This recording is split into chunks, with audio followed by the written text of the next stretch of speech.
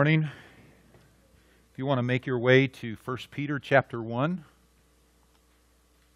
many of you know that on Friday morning the Lord called my precious 86-year-old mom, Doris Dowdy, home to be with Him. We are thrilled. We are excited because she had wanted to go see her precious Savior for many, many years. And what even makes that more celebratory is knowing that in the last few years, and particularly the last few months, she really did not enjoy life. She was in a tent, as Paul speaks of our dying bodies of death, longing to be with Christ. And she doesn't have her eternal body yet, but we know that someday when Christ calls us home, that she is going to get her new body, according to 1 Thessalonians 4:13-18. And so it is really a time of celebration, of rejoicing. And Marcy and I appreciate and continue to appreciate so many of your heartfelt condolences, your prayers. And we want to invite you, if you're available, that we're going to be celebrating her life on Friday at the Sunset Funeral Homes on Wrestler here on the west side, and that'll be at noon. There will be a viewing at 11, and for those that can afford the extra time, you certainly don't need to feel obligated to any of it, but there will be a graveside service at the Fort Bliss Cemetery at 2 o'clock. And all of that, if God is willing, will be on Friday this coming week. So thank you so much for your prayers and your heartfelt sympathy and your friendship.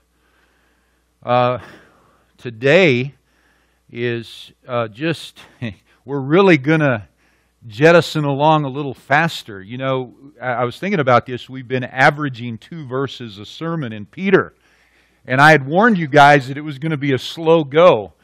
I want you to know today I'm excited to say, if God is willing, we're going to get through 4 verses today. So we're going to look into verses 13 through 16. Let's read it, let's pray, and then let's just jump right in.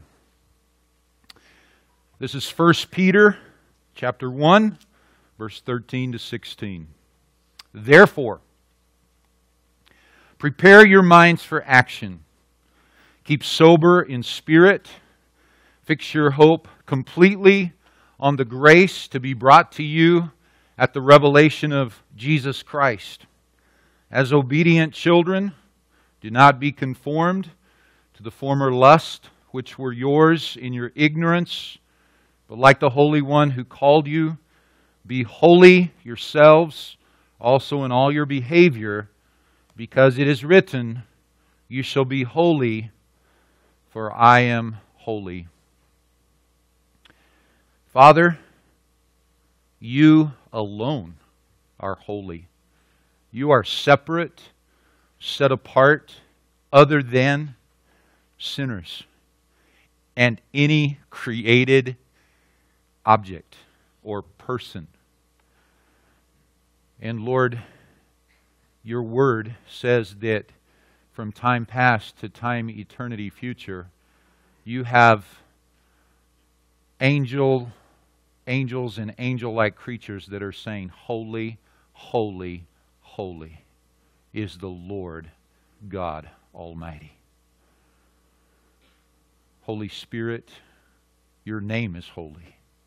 Jesus, you are the Holy One of Israel. You are the one in whom is found no deceit and no sin. You are the one in whom the Father said, this is my beloved Son. I am well pleased with him. And Lord, we come confidently to your throne of grace because you perfectly, Lord Jesus, fulfilled all righteousness. Everything that the law said and we could not do, you did. And so we can boldly enter in to a throne of grace with confidence because Jesus is praying for us even now at your right hand. We thank you, and we thank you. And all God's people said, These verses fixate on two commands. Verse 13, in the Greek, fix your hope completely on the grace to be brought to you at the revelation of Jesus Christ. That's command number 1. The first part of verse 13 supports that one command. And we're going to look at that. Verse 15, part B, command number 2. Be holy yourselves in all your behavior. And everything in verse 14 and around it in verse 15, and also the quote from Leviticus in verse 16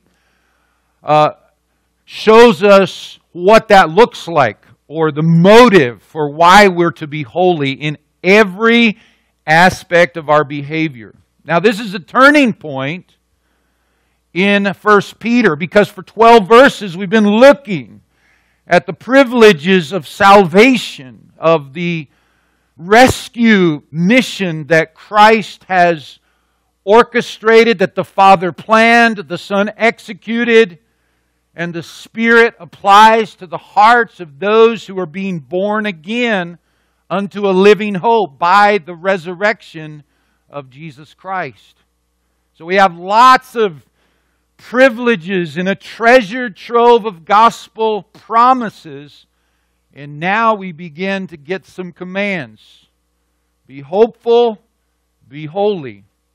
Hope and holiness. I want to show you first of all, if you have those two words up on the screen, those two words, hope and holiness, I want you to see the connection. That maybe not so much in Peter, but in other places, there is a huge connection between our hope and our holiness.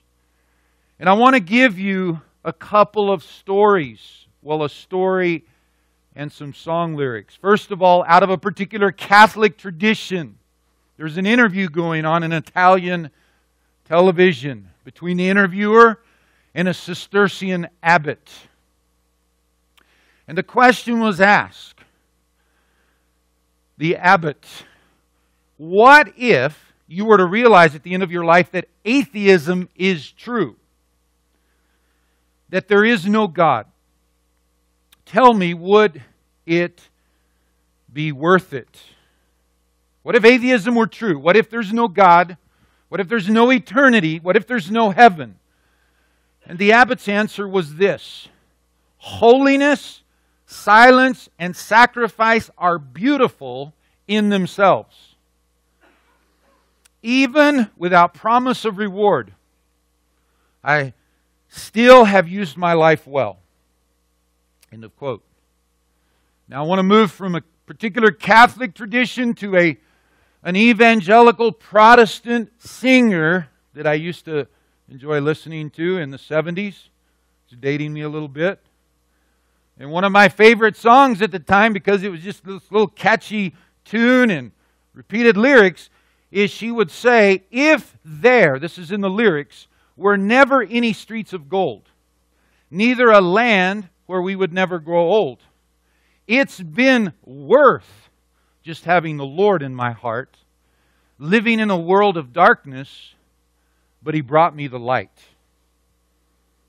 I love that song at the time, but I would suggest to you that the Apostle Paul and the Apostle John would strongly disagree with that Cistercian abbot and Evie Turnquist, the little Swedish singer who had a wonderful voice and used it greatly for Christ in her era of singing. But let me give you Paul's answer. If he was being interviewed on Italian television, he says in 1 Corinthians 15, if the dead are not raised, then Christ has not been raised. And if Christ has not been raised, your faith is worthless. You are still in your sins, then those also who have fallen asleep in Christ have perished. If we have hoped in Christ in this life only, we are of all men most to be pitied. And then he quotes the logic that flows from the futility of no resurrection future for believers or no past resurrection for Christ. He says, if the dead are not raised, let us eat and drink, for tomorrow we die. Now that's Paul's answer. Let me give you John's. The Apostle John had this to say, Beloved, now we are children of God, and it has not appeared as yet what we will be. We know that when He appears, we'll be like Him, because we'll see Him just as He, Christ, is. And everyone, here's the connection between hope and holiness. Everyone who has this hope in Him, fixed on Him, purifies himself just as He is pure. You could ask somebody that's an atheist, an agnostic, why do you not sleep around? Why did you get married? Well, my parents got married. Well, why did your parents get married? Well, my grandparents got married. Well, why don't you just sleep around and shack up with anyone? If there's no God and there's no future, why? Let us eat and drink and let's party. Now, what I want us to do today is I want us to talk about hope. And we're going to ask 2 questions in a minute. And then we're going to talk about holiness. And we're going to ask 2 questions of that. Hopefully we'll get the answer from the text, particularly from verse 13 and verse 15 and verse 16. And then at the end, I want to address a balloon and the gospel that rescues us even in our infidelity to hope and in our inconsistencies in holiness. So that's where we're going to go with the time we have this morning. Let me ask you a question. How many of you have been saved? Not a trick question. How many of you have been saved? That's good to see so many hands up. Now let me ask you this question. Why is it so hard for us who just raised our hands to be satisfied? Why do so many of our marriages struggle over the long haul? Why do we have such a hard time getting along with family and friends? I'm talking even to the people that just raised their hands, myself included. Why do we carry around so much debt? Why does our resolve to read through the Bible in a year either fall off the bandwagon about the time we hit Leviticus chapter 2? Or if we stick it out and we gut it out, it just becomes a rote checklist. And there's no joy. There's no inexpressible joy. Why do we pray for the lost that aren't saved from the penalty of sin, which is the wrath of God and the lake of fire, and then hold our breath all day, hoping they won't contaminate us in the next cubicle with their endless barrage of whatever? Why do so many of us consistently spend more than we earn? Why do we talk so much, as we did this fall, about uncommon community as a body and feel so lonely, so ostracized, so disconnected from other believers at GBF? Struggling to go deeper than a surface relationship in our care group with our brothers and sisters in Christ? Why do our trials paralyze us more than they should? Why do people, spouses, significant others, parents, children, bosses, pastors, parishioners, just keep going, disappoint us so easily? Why does life in the here and now never seem to deliver what we hoped it would? Now let me go back and ask the question. How many of you have been saved? You still raise your hand, right? If you've trusted in Christ. But there's the second question. How many of you will be saved? Less hands go up. It's not a trick question. It's not a trick question fix your hope completely on the grace that will come to you at the revelation of Christ. You see, there is a past salvation. We have been rescued from the penalty of sin. But we, along with the creation, are groaning for the redemption of our sinful bodies. Romans 8:18-23 tells us. And the reason we answer all of those questions and say, yes, I struggle. I get disappointed. I get hurt. I get disillusioned.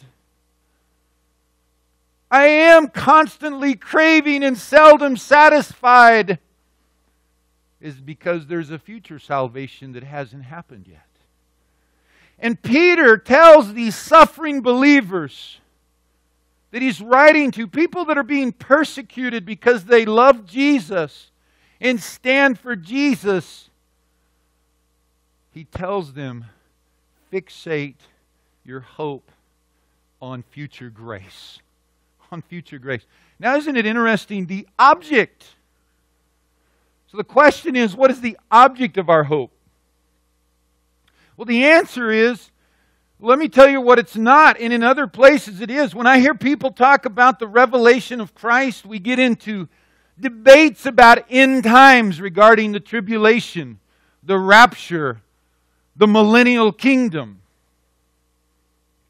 We sometimes see passages regarding that we're to fix our hope on Christ or on the second coming, more that idea. But here it's a very particular object that we're to fixate completely on.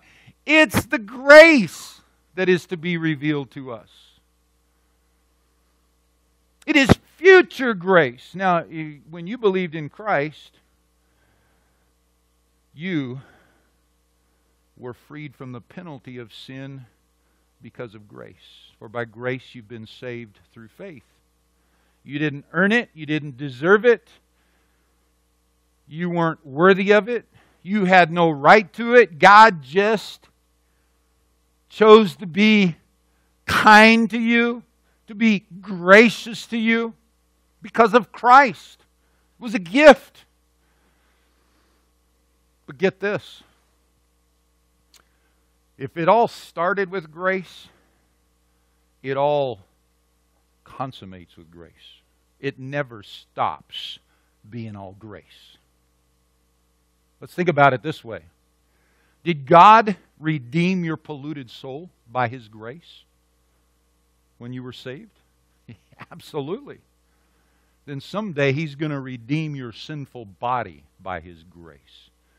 You know, the last several years of my mom's life, if you ask her on any given day, 24/7, how she was doing, her typical answer was not very good.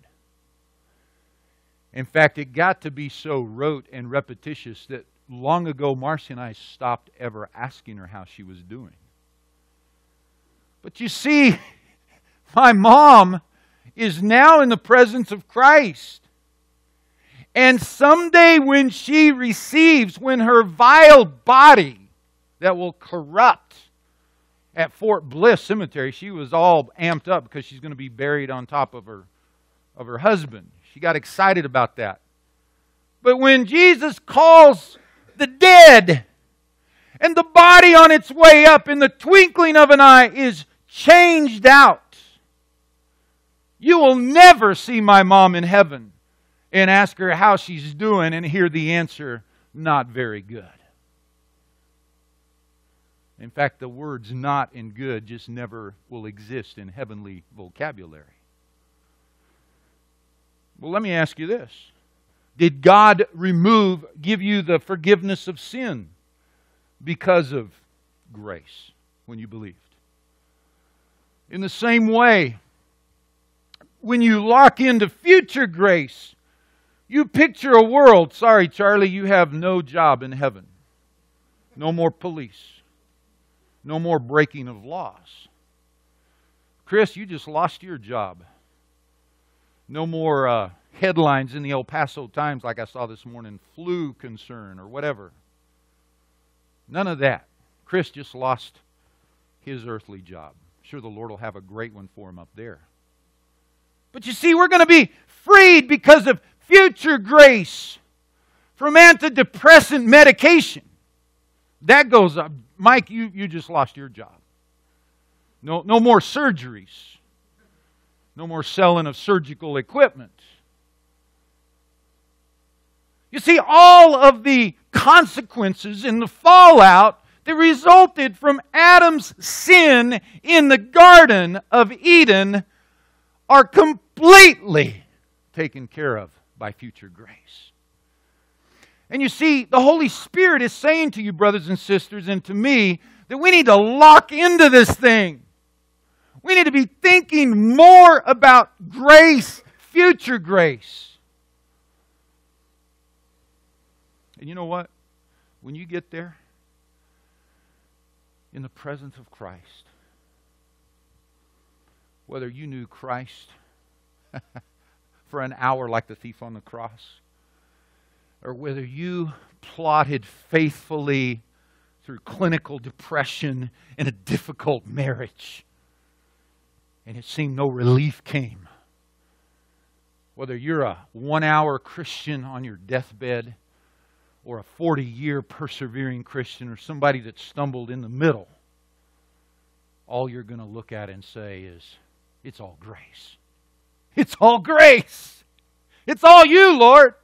It's you. Let me ask you this. Do you live in anticipation of that? Do you get amped up about that? You say, Ben, how do I do that? Well, that's our second question. And we get the answer in the first part of verse 13. Notice, there's two participles which modify the main verb, the idea of fixating our hope completely on the grace to be revealed to us, the appearing of Christ, the revelation of Christ. But prepare your minds for action and keep sober in spirit. You say, how do I lock and fixate my attention with the swirl of emails and the debt and the chronic back pain? How in the world, Ben, do I fixate my hope completely on the grace that is future in this mucky mess I live in called life on planet Earth, outside of the Garden of Eden and before the New Jerusalem? Two things. You do it by being sober and by girding your mind for action. Now let's start with the second one. Just make a couple comments. The word for being sober is literally talking about don't get drunk. Don't get intoxicated. Don't get inebriated. In other words, in a literal sense, don't let alcohol have its deadening and dulling effect on you. But notice the translators added two words. Be sober in what? Spirit. So I think here he's not talking about a literal intoxication, a literal drunkenness. He's speaking metaphorically of allowing the world to intoxicate you. And the world is very intoxicating, is it not? You know, someone, just even take from the world of sensuality. Someone has said that if sensuality was stripped out of advertisement, the entire industry would fall apart at the seams. Or covetousness. You can't even drive down I-10 this afternoon without being bombarded by the allurement and the attractiveness of this world. And it has a deadening effect on our souls. Our souls are shriveling under the allurements of worldliness. It's like an anesthesia. It's a deadening. It's an intoxicant. It makes us drowsy spiritually. And the Apostle Peter says, you got to fight that, believer. If you've been born again to a living hope, Boy, if you're going to keep your mind fixated on future grace, then you got to be sober. You're going to have to constantly battle the allurements and the attractiveness and the deadness of this world and its attractions. But then he says that you prepare your mind for action. And that imagery is, I think in the old King James it says something like, gird up your loins. Anybody here going to participate like Jeff Irving did a year ago in the upcoming 26-mile marathon? I had a fleeting, weird bucket list thought, but it quickly passed. But I bet if you lined up, I don't know where they meet at the top of Trans Mountain Drive or where they start, but I bet you would never find a runner wearing a bathrobe. And he's booking down the road, and his robe is just flailing up behind him. That is just weird imagery, isn't it? And if you lived in ancient Near Eastern world, you would never go into a work situation or a competitive situation with your long flowing robe just kicking up against the breeze. No, you'd grab it and you'd tie it around your waist. And I think what the Holy Spirit is telling us is we need to take our thoughts and we need to gather them up. We need to gather them up. You know, I have, and I don't want to be insensitive here. Insensitive? I don't think is insensitive a word? Insensitive sounds better here, but I think in some ways we all have ADHD. And I don't mean that, you know, I know Sam or Chris, others could argue that medically, but I'm just saying this. We're all scatterbrained. I mean, you can't go 3 minutes in today's world without moving from a text to an email to a, what is that, Instagram to, oh my goodness. I mean, can we even sustain a thought for more than 30 seconds in Western culture? And so what we're being asked to do is it is a huge deal. Because we're being asked to gather up the badly fragmented, scatterbrained thoughts of our mind and focus on future grace.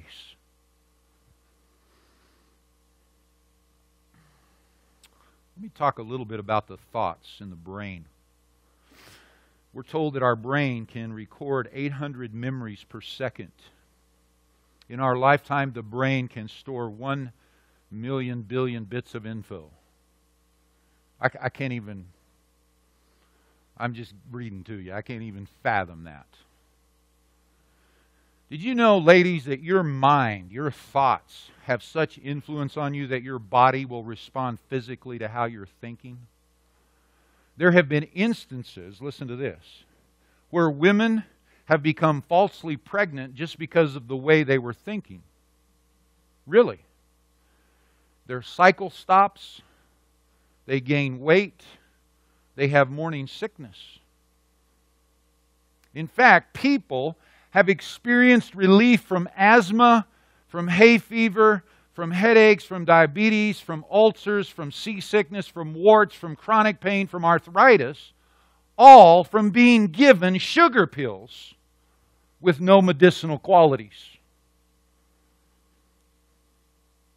Because when they were given those pills, they thought they were real. So you see, the relief that came didn't come because of any medicinal substance in the pill. It came because of a change of thinking, a perception.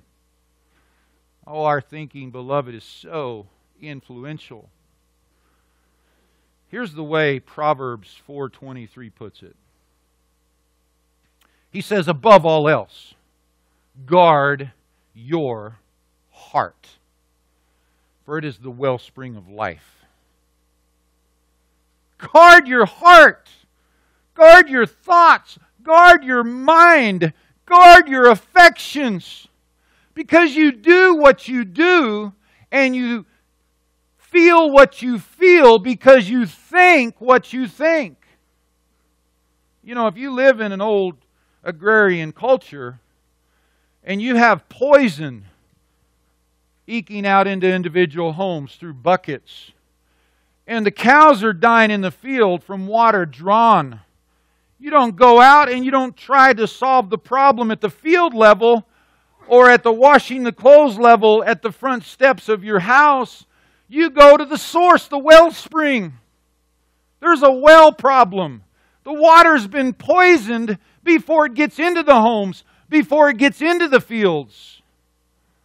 And that's what Solomon is telling us, above all else. Guard your heart. It's the wellspring of life. Tie down the loose ends of your mind. Get your priorities right. Get your mind screwed down. Did you know that nobody talks to you as much as you do? The number one preacher that you listen to is yourself. And did you know that you and I are either always preaching to ourselves or we're listening to ourselves? It's really one of those two things. And the Holy Spirit says that we need to lock into future grace that will be revealed at the appearing of Christ, the second coming of Christ. And this sort of thing, that's why I have the word discipline in the title this morning. It takes some effort. It's hard. Controlling your thoughts, beloved, is hard work. It's hard work.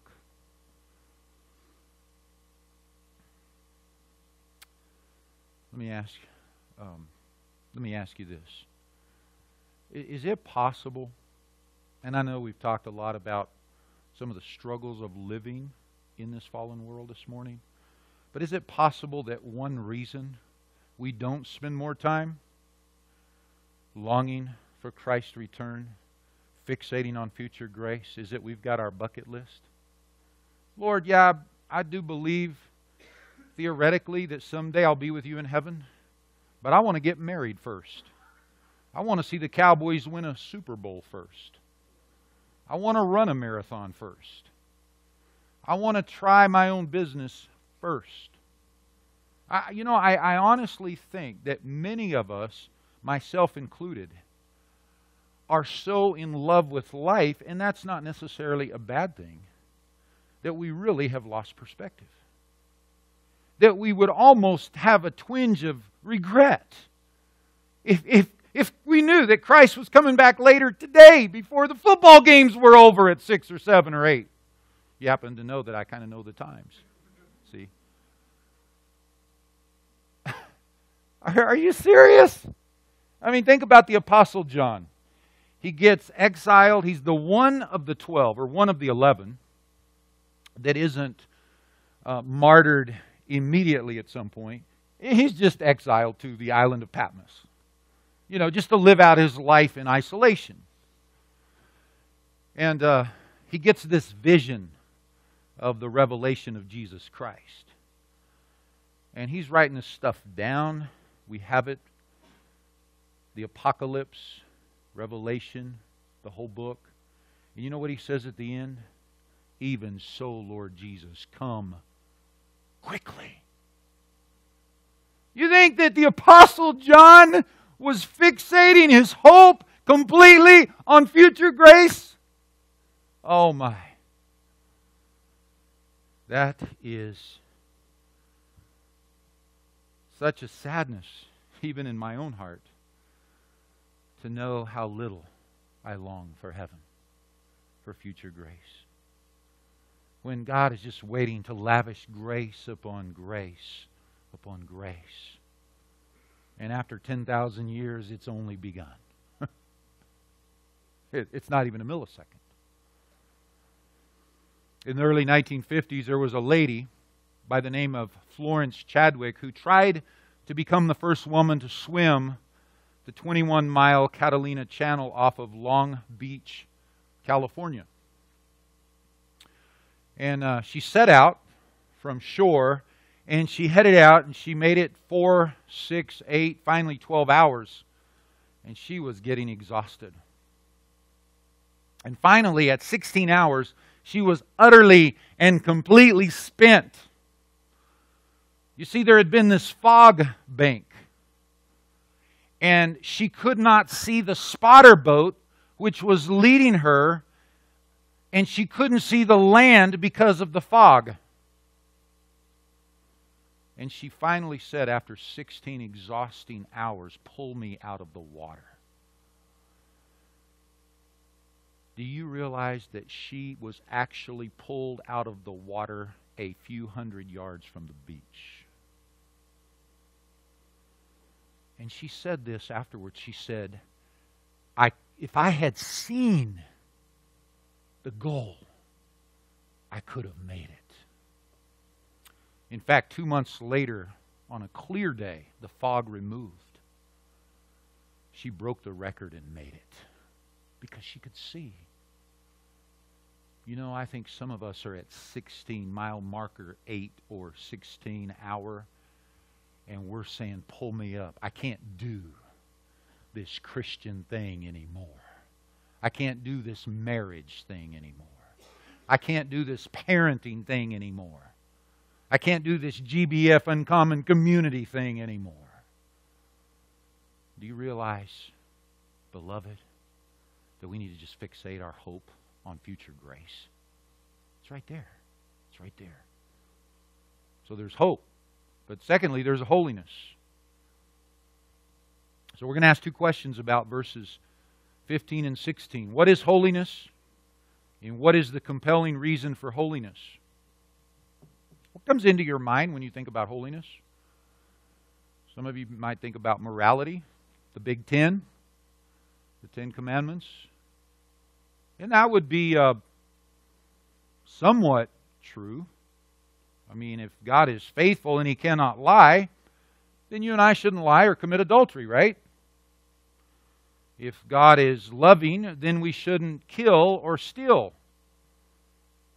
You see, we typically, when we think of holiness, when we think of this idea in the middle of verse 15, "Be holy yourselves also in all your behavior," we typically think of right living, of moral living.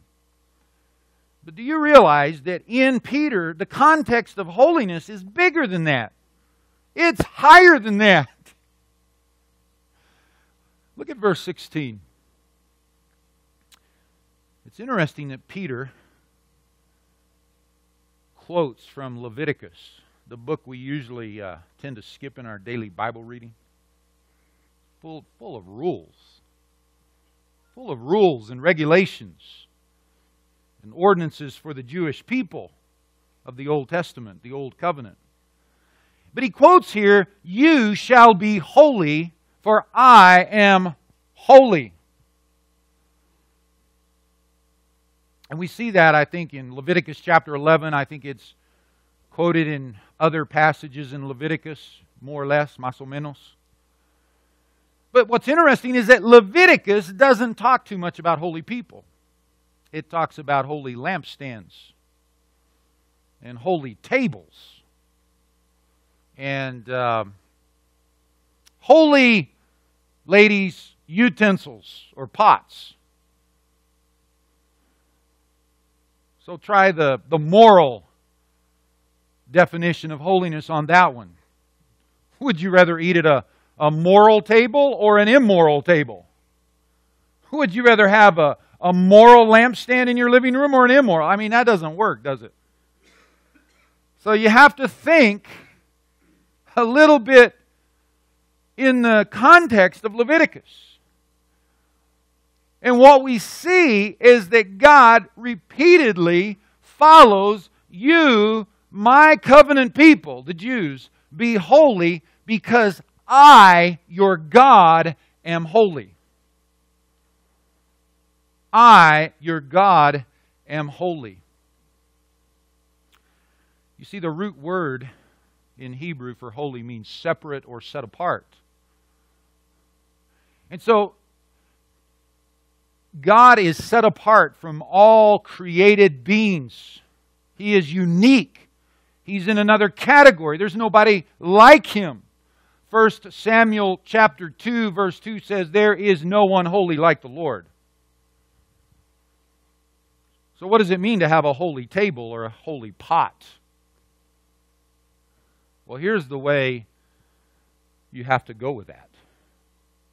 It's a holy object because it's set apart for God's use. And so you take your table to the priest. And the priest uses your table in a tabernacle, a place for worship, for fellowship offerings, for God, for worshiping God. So what would make the table holy? The fact that it belongs to God. And what makes you holy? What makes me holy? Because we belong to God. And I suggest to you that many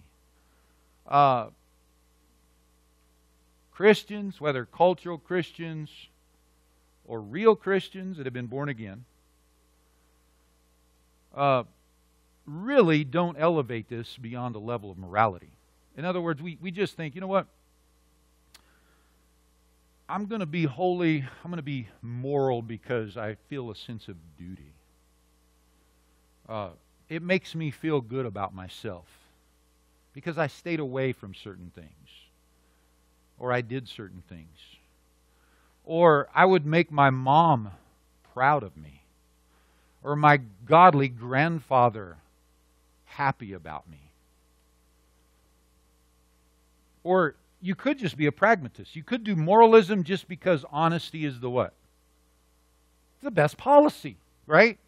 So you're starting up a business and you're like, you know what? It's just proper to be honest. Not to lie, not to fudge on the numbers. You don't want to get caught. You don't want to pay the penalty of prison or a fine or embarrassment or getting sued.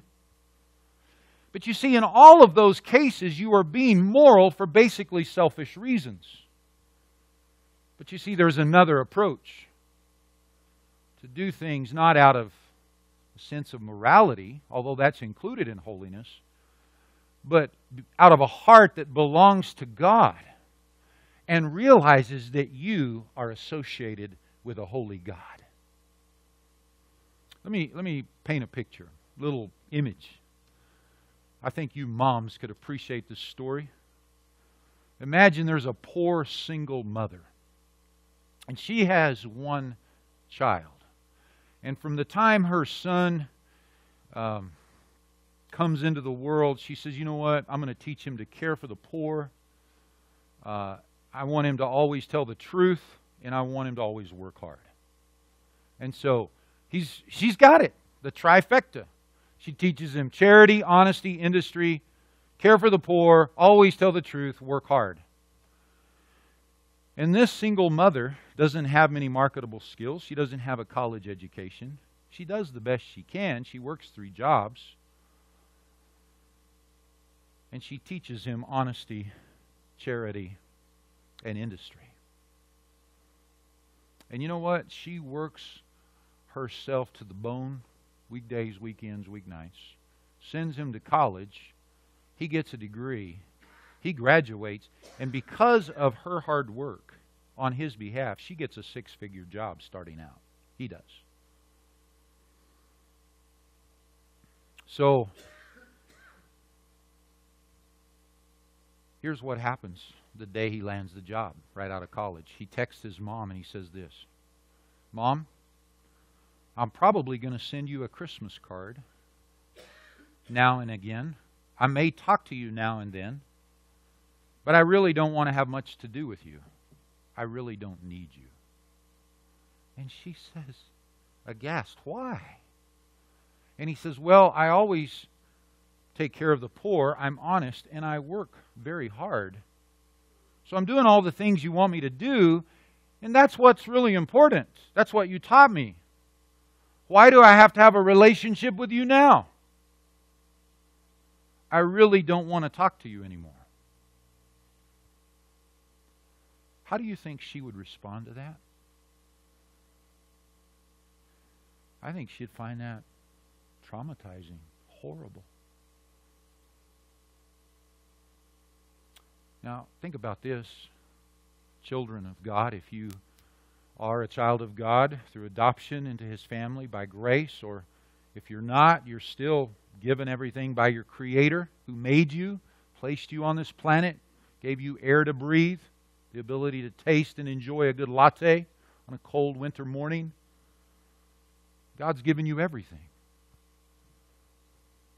And you could say to Him, well, I don't need God, but I've got morality. That's what's really important. You know, that's just like the son saying, Mom, I'll send you a Christmas card once in a blue moon, but I don't really want relationship with you. And I just want to say, and I hope you'll take the time to look at this, Leviticus, the quote in verse 16, emphasizes holiness in all our behavior, verse 15, because we belong to God. We belong to God. So what becomes the dominant, compelling reason for holiness? It is our association with God. Let me give you one example, and then we'll move to the balloon illustration shortly.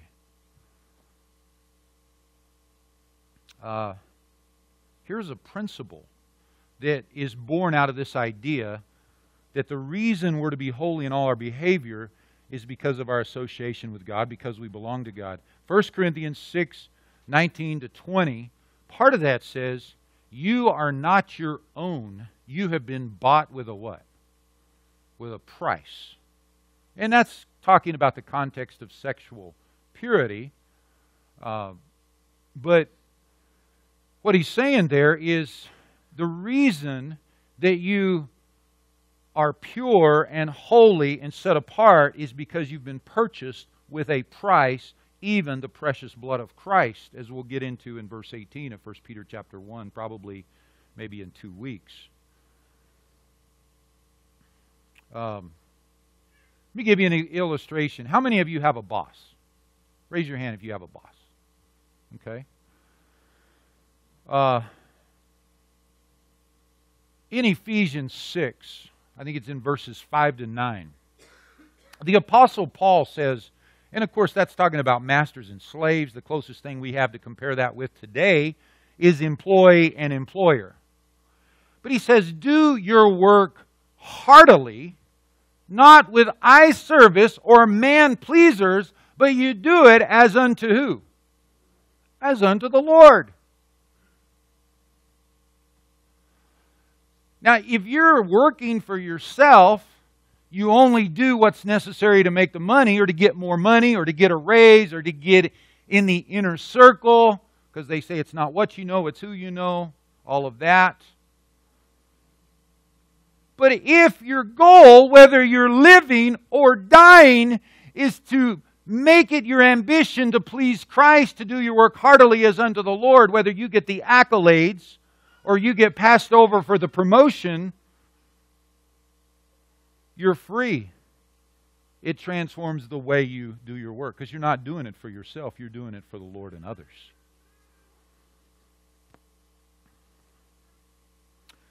Now, I want to close with my balloon. Because as I prepared this sermon, in the last 3 nights, I think I probably had about 10 or 11 hours of sleep between the 3 nights. I had a lot of insomnia. Obviously, a lot of that is related to my mom's death and all kinds of family coming in and lots of things happening this coming week. And there were moments, there were hours where I wasn't trusting in future grace. You know, I could every week you could come to GBF and I could say, be sexually pure, love your neighbor, forgive that care group member that offended you, give more money to the church, love your wife, submit to your husband, train up your child in the way he should go, trust in the Lord with all your heart. And, you know, just give you a little boost, pop you up, right? Another little kind of sermonette, give you a little pep talk. Go, rah, rah, go get them. Here's the problem. When I pop you up, you fall down. Right? And pretty soon you might get discouraged and say, man, I'm just tired of this bouncing. I want you to go back to the text because this is a very important word. The beginning of verse 13, there's one word and it's therefore. Therefore. What has he been doing for 12 verses? He's been talking about being born again. He's been talking about our future inheritance. He's been talking about God's protection of us in our trials and suffering. He's been talking about our faith and love and trust in the one we have not yet seen. He's been talking about receiving the outcome of our salvation. What is he doing? He's taking us back to grace, where it all started, how it continues, and where it's all going to end. Because I can't tell you that I honestly had my heart fixated on future grace the last 24 hours. I can tell you that I worried and had some anxiety. So you either trust or you worry. Do you know that verse? Philippians 4, 6, and 7. So I think what the Holy Spirit is doing is He's saying, don't leave the gospel behind in your rearview mirror. Here's what I think happens. A lot of times when we come to know Christ, and I love the Navigators and other discipleship ministries, but you call on the name of the Lord and ask Him to save you, and then right away somebody says, okay, you need to start memorizing Scripture. Let's get the balloon again. Start reading your Bible. You need to pray Acts, adoration, confession, thanksgiving, supplication. Yep, got to get that one in. Oh, you need to start witnessing. Oh, you need to join a care group. Oh, do you know what I'm talking about? Yeah, it's by grace, but then it's hitting the balloon. I think the gospel, the grace, both saving grace and future grace, is more like I want to call this a balloon, filled with helium. You see, the motive that rescues us from legalism or despair, from self-righteousness or persistent guilt, is the grace that we have in Christ. So now that we're into these commands in Peter, and we will be intermittently for months to come, let's not put God's grace in the rearview mirror. Brother, amen?